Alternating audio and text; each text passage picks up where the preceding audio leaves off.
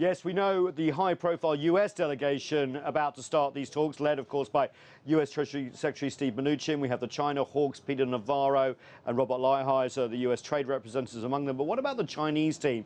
Well, most likely it's going to be these people. Let's just introduce you to them. The recently elevated Wang Qishan, of course, Vice President of the People's Republic of China.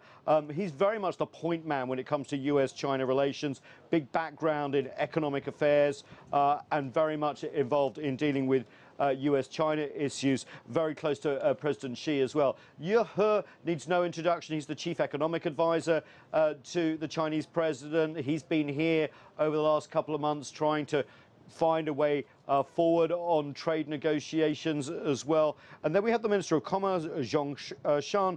Remember, he's been the trade representative for China for a long time.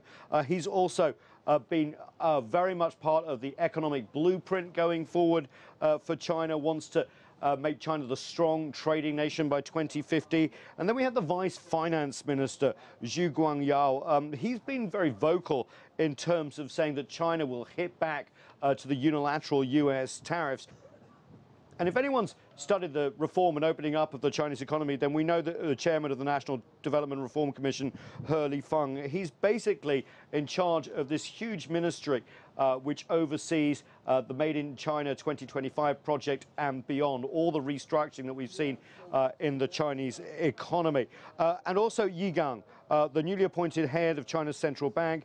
He's had a lot of American experience. He actually studied and taught at American universities, and he's very much involved in the ongoing financial reforms of China. So a formidable team.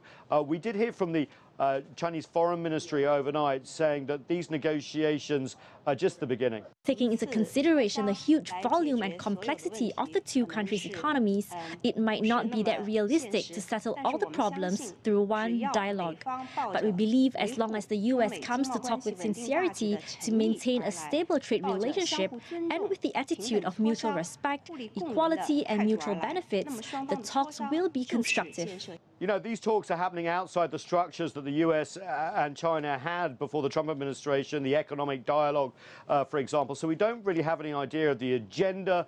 There are some differences even among the American team, even before they arrived in Beijing as well. Beijing has said we're not going to give in to anything, especially our industrial policy going forward, and we will retaliate, very much focusing on the multilateral system they want to go through, the World Trade Organization. And of course, there are threats of other measures, not just these tariffs.